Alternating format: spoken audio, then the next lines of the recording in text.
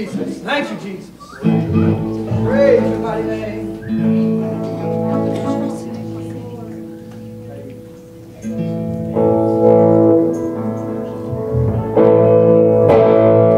I'm gonna sing a song just for you, Lord. Lord, for you I wanna sing a song.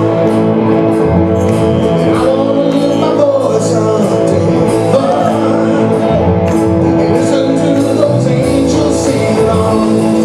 Song of your faithfulness, song of your praise, of your loving kindness, the glory of your name.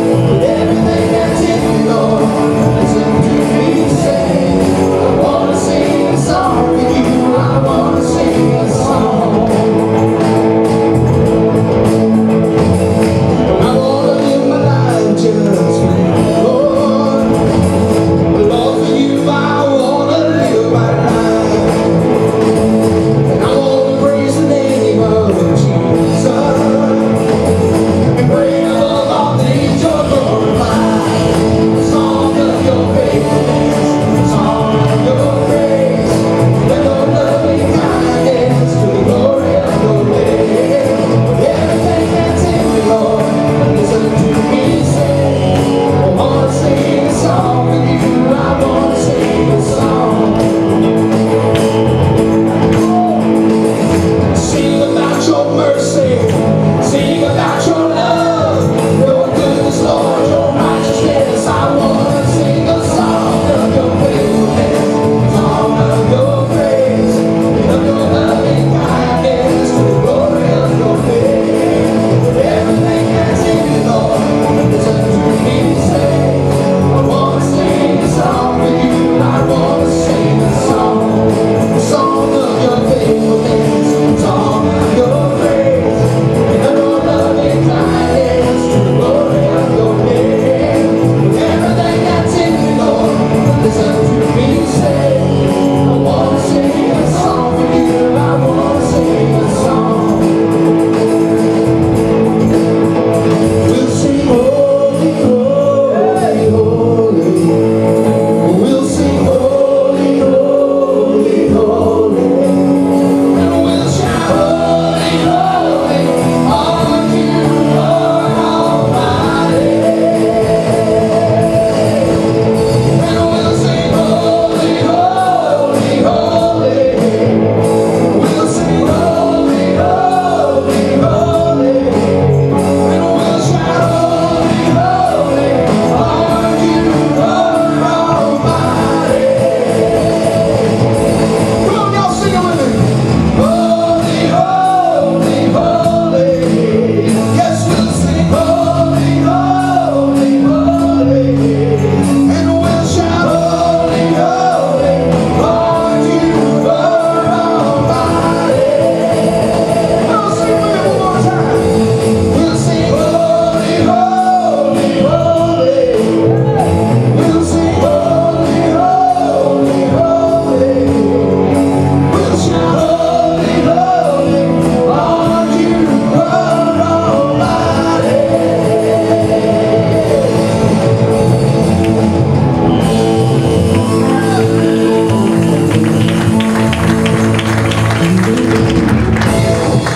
Thank you, Lord. Thank you, Lord.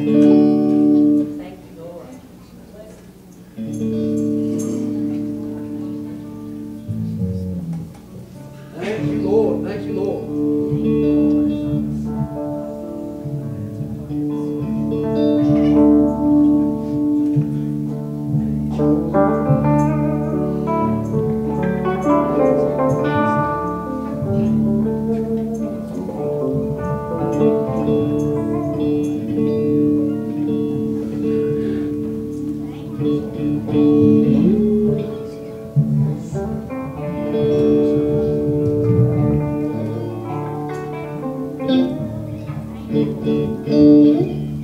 You are here, moving in our midst, and I worship you. I worship you. You are here, working in this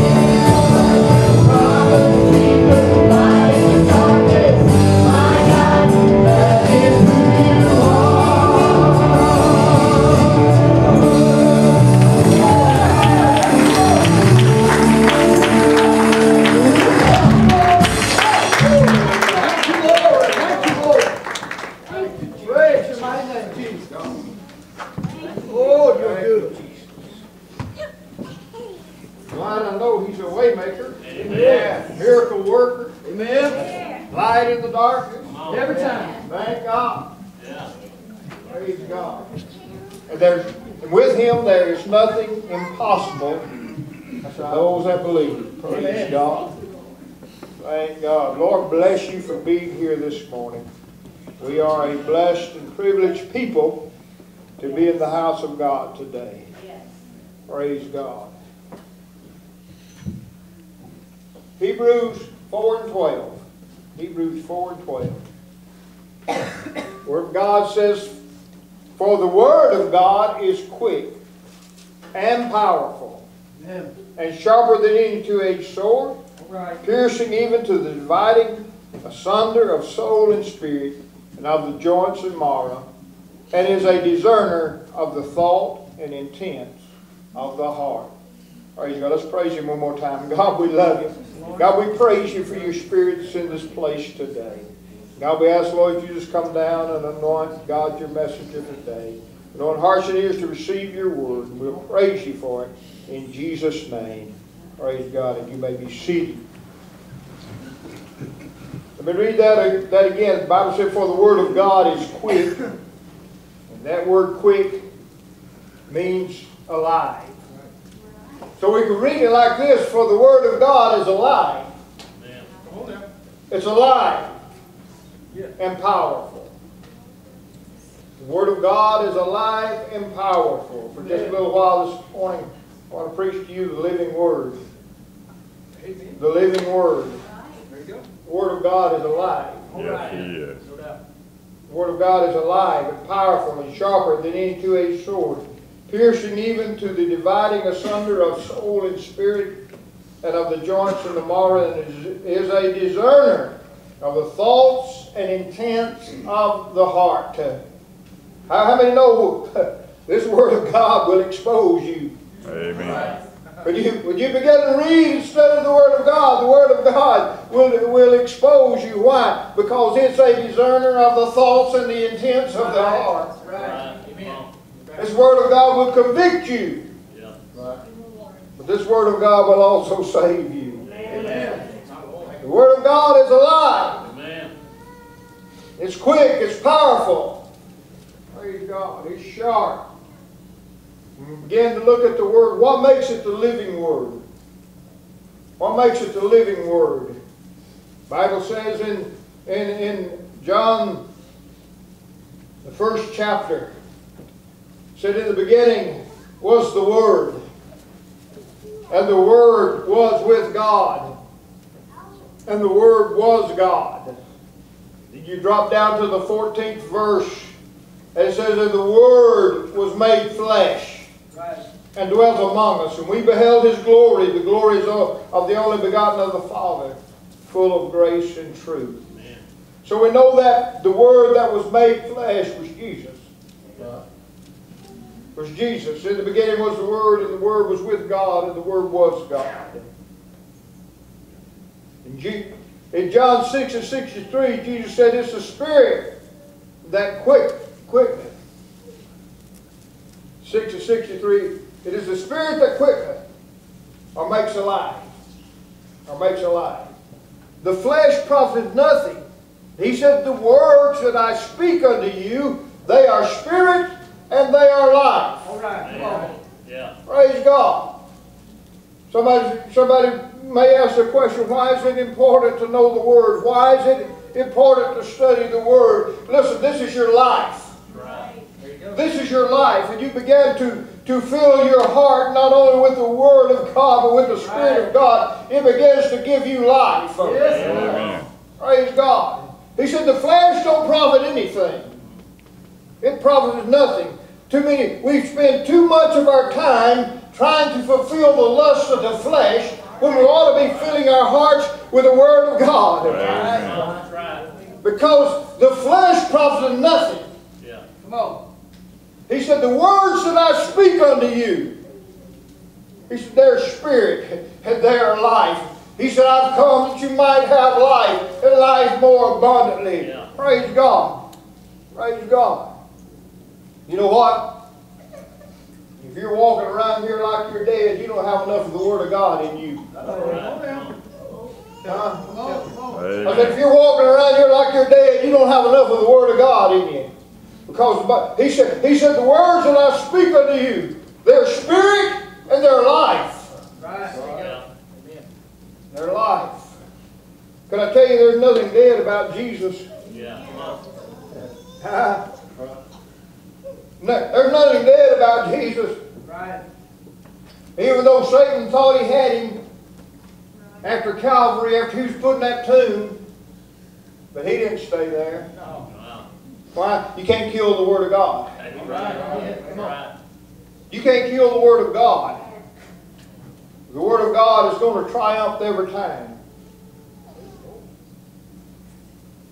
He said in John 15:7, he said, if you abide in me, and my words abide in you. That word abide means to live with, or live in. If His words live in you, you shall ask what you will, and it shall be done unto you. See, Bible said in one place, somebody said, well, I asked and I didn't receive nothing yet. Bible said you ask and you have not because you ask amiss. Huh? If the Word of God abides in me, or if it lives in me, the things I ask for are going to be spiritual things. Right. Why? Because the Word of God says, if I seek first the kingdom of God and His righteousness, all these other times I spent so much asking God for, He said, all these things shall be added unto you. If I seek first the kingdom of God. Yeah. In other words, if I seek life first. If I seek life for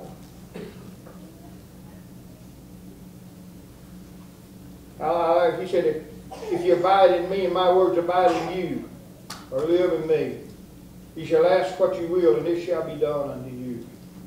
But look what Revelations, not like this one. Revelations 19:13. And he was clothed with a vesture dipped in blood. And his name is called the Word of God. Amen. Praise God. I don't care. You can go all the way through the Old Testament. You can go all the way through the New Testament, all the way through Revelations, and there's no way you can separate Jesus from the Word. Amen. That's right. Because in the beginning was the Word. Yeah. And the Word was with God, and the Word was God, and the Word was made flesh and dwelt among us. And we beheld His glory. Praise God. Praise God. And He was clothed with a vesture dipped in blood. That was the blood of Jesus. Right? His name is called the Word of God. The Word of God, the living Word. The living Word. Why? Because the grave couldn't hold Him. Yeah. He's the living Word. But look at Colossians 3:16. Let the Word of Christ dwell in you richly in all wisdom, teaching and admonishing one another in psalms and hymns and spiritual songs, singing with grace in your hearts to the Lord. Let the Word of God, the Word of Christ, dwell in you richly. Richly. Thomas David said, thy Word have I hid in my heart that I might not sin against you. Hiding the Word in our heart. Letting it dwell in our heart. Or letting it live in our heart. Praise God. Because, listen, church, we face situations every day that we need the Word of God to get us through. Right. Praise God. The living Word. The living Word. So how is it the living Word? Because of Jesus Christ. It becomes alive. Because the Word of God becomes alive in our heart. Listen. When we began to apply the Word of God to our lives, it comes alive. I don't know. Listen. Let me say it again. When we begin to, it don't come alive unto me until I apply it to my life. Right. But when I take the Word of God and I begin to apply it to my life, it becomes alive in me. The things of God that are around me become alive to me. I'm more aware of everything that goes on around me when I begin to apply it to my life. See, some people don't want to apply the Word of God to their life because it convicts their life. It condemns their lifestyle. Yep.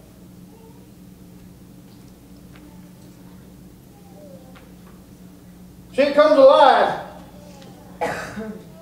Word of God comes. It comes alive when we read in the Word of God the things that Jesus said, and we see those things come to pass. Listen, when God speaks it, it's going to happen. That's right. And God has spoke throughout of His Word are things that are going to happen. We've seen the Word of God come alive. We've seen Him speak it, and then we've seen that come to pass that He spoke. Right. We've seen it come alive. Praise God. When someone's filled with the Spirit of God, when someone's filled with the Holy Ghost, the Word of God comes alive. Yes, it does. When somebody is healed, the Word of God comes alive. Right. Throughout the Word of God, you could read what's going to make. He said, if I go away, I'm going to come again. One of these days, that's going to come alive. It's going to be a reality. It's going to happen. Also, when we begin to apply the Word of God, you know, that's the reason it never has become alive to a lot of people. They've never applied it to themselves. They've never applied it to their lives to let the Word of God come alive in them. Right.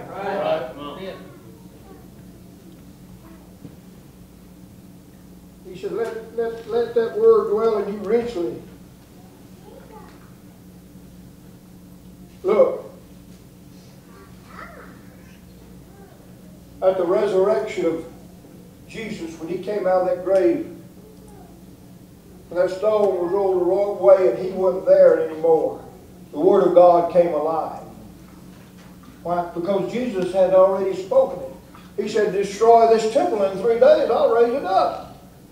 It had already been spoken. There was no way, since the Word of God had already been spoken, it was going to come alive. There was no way He would stay in that grave. Amen. Because it had already been spoken. Jesus was taken away into the wilderness to be tempted of Satan. He combated Satan with the Word of God. He said, it's written. Yes, it is. It's written. Why? Because the Word was alive. It's written. It's written. It's written on the pages of this book. But it also, he said it's not going to be written on tables of stone anymore, but in the fleshly contents of your heart. I'm going to write the Word of God. Yeah.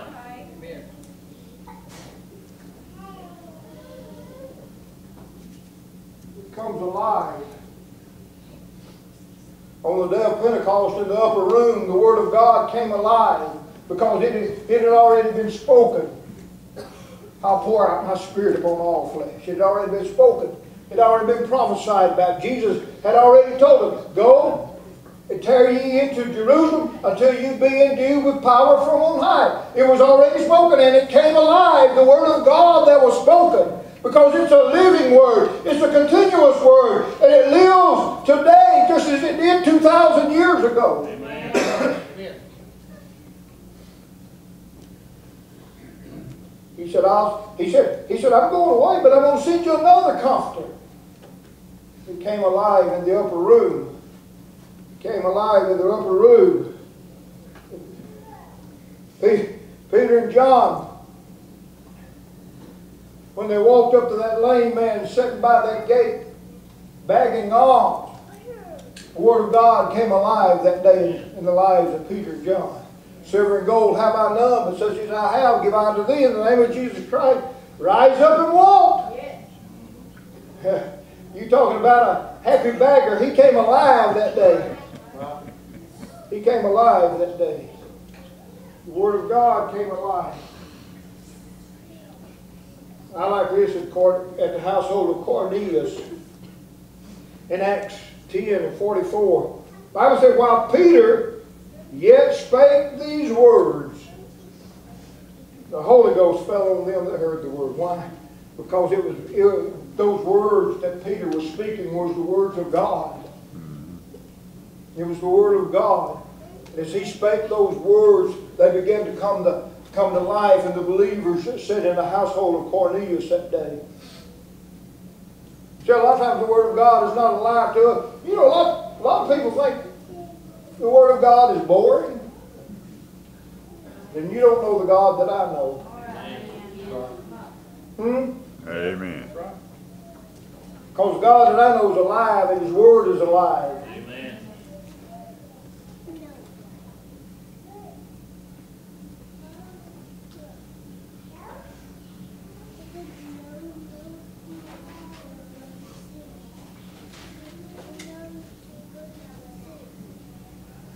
See, Hebrews 11 and 3 says this. Through faith we understand that the worlds were framed by the word of God. See, He spoke it and it happened. He spoke it and it happened. If you go back to John 1 and 3, where I began reading there, where it says, in the beginning was the Word, and the Word was with God, and the Word was God, and the Word was made flesh. But if you drop them down, second verse, the same was in the beginning with God. Verse 3, all things were made by Him, and without Him was not anything made that was made. And then Hebrews 11 and 3 says, through faith we understand that the worlds were framed by the Word of God. We understand that. Could I tell you, even though this Word is thousands of years old, everything that was spoken in this Word is still alive today. Amen. Right? It's still alive. It's still the living Word. It becomes the living Word when we apply it to our lives. See, 2 Timothy 3 and 16 says this, all Scripture. It didn't just say the New Testament, right, Brother Richie. It didn't say just the Old Testament. It said all Scripture. Right. All Scripture is given by inspiration of God and is profitable for doctrine, for reproof, for correction, for instruction in righteousness. What is the Scripture? It's the Word of God. Amen. It's the Word of God.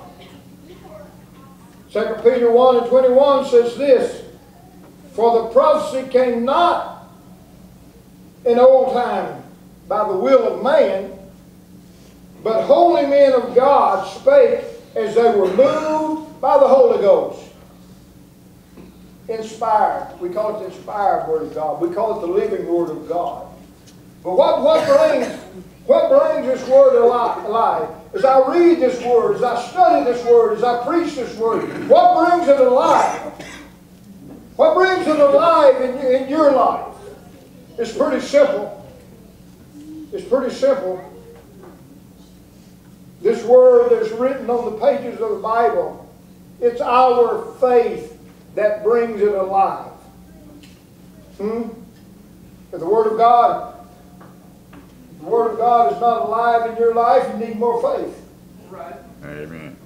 It's our faith that brings the Word of God alive. It's our faith that makes it the living Word.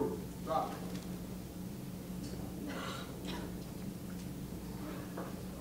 Got to have faith. Got to believe. See, this wasn't, as Paul, I believe it was, told King Agrippa, or maybe Festus, one of those, he told him, he said, this wasn't done in a corner. Right. This wasn't done in a corner. This wasn't hid from you. Right. It's the living Word. It's the living Word. And we need to have faith enough to apply the Word of God to our lives. Praise God. You can go, I'm not going to read Psalms 119. Somebody said, why? You never read Psalms 119? But if you take time to read Psalms 119, you'll find it's full of scriptures about the Word of God. David was high on the Word of God. So David was high on the Word of God. The Word of God is alive. It's quick. It's powerful. The spoken Word, I don't think we realize how much power there is in the Word of God. But it's our faith. It's our faith, our reaction to the Word of God that brings it alive in our lives. Amen. You want to find life? You find it in the Word of God. Amen. Amen. You find salvation in the Word of God. You find healing in the Word of God. You find encouragement in the Word of God. Yes, sir. You find power in the Word of God. Why? Because it's the living Word. Listen, it didn't die. All down through the years, the Word of God hadn't died. It's alive and well. It's alive and well. We not only call Him the Word of God, but we call Him Jesus. Amen. Because He came to seek and save that which was lost. Take the Word of God and apply it to your life. Somebody said, well, I've tried this and I've tried that, and it hadn't worked. I've tried this and I've tried that, and my life is all messed up. I've tried this and I've tried that, and everything seems to go wrong. Try it God's way. Amen. Yes, sir. Try it God's way. Try it by the Word of God and apply it to your lives. And see what a difference and what a change can be made in your life today. The old song we used to sing years ago, you never really lived until you've known the Lord. You never really lived. I reminded a lot of times of what Sister Brisbane used to say over here. She's passed on now. But one of her testimonies would be, it's a good life living for the Lord, she'd say. It's a good life. At church, when it becomes our lifestyle to serve God, it becomes a good life. It becomes a good life. Let's all stand. Let the Word of God come alive in your life today. The Bible says the Word of God is alive, according to Hebrews. The Word of God is alive. That God is here today to touch your life in a special way. Praise God. Let's come and give Him praise today as they sing.